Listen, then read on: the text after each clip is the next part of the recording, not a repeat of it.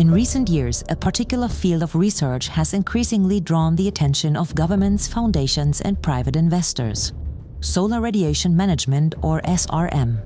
These are technologies designed to reflect or reduce incoming sunlight in order to artificially cool the Earth's surface. A new analysis now clearly shows how much funding is flowing into this field and who the most significant contributors are.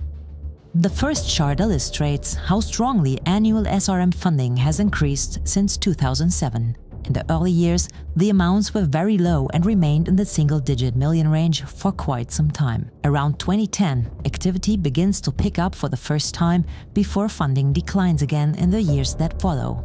Things become far more dynamic starting in 2018. From that point onward, investments rise year after year, and especially from 2020 onward, a clear trend emerges. Funding accelerates sharply and reaches new record levels in 2023 and 2024, exceeding $30 million per year. In the lower part of the chart, it becomes clear who is driving this development. Government funding dominates the early years, but from the mid-2010s onward, contributions from philanthropic foundations increased significantly. And since 2020, the largest share of overall solar radiation management financing has become primarily from private and philanthropic sources. Commercial investors are also growing, although at a slower pace. Overall, this chart shows that SRM financing has accelerated in the recent years and is increasingly driven by private actors. The second chart shows the 10 largest funders of SRM up to the year 2030 and highlights in particular the growing importance of philanthropic players. In first place is the government of the United Kingdom, providing $91.3 million, making it by far the largest single contributor. In second place is the Simons Foundation with $50 million. Third place goes to the United States government, contributing $39 million.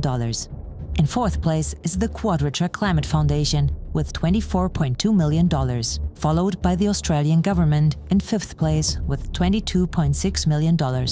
In sixth place is the commercial actor AWZ Ventures with $15 million, followed by Open Philanthropy in seventh place with $14.7 million. The European Union ranks eighth with $10.3 million.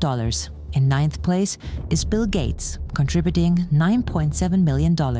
And in 10th place is the V. Can Rasmussen Foundation with $7.5 million. Taken together, the data shows that 5 of the 10 largest funders are philanthropic foundations or individuals, and they now surpass the investments made by most national governments.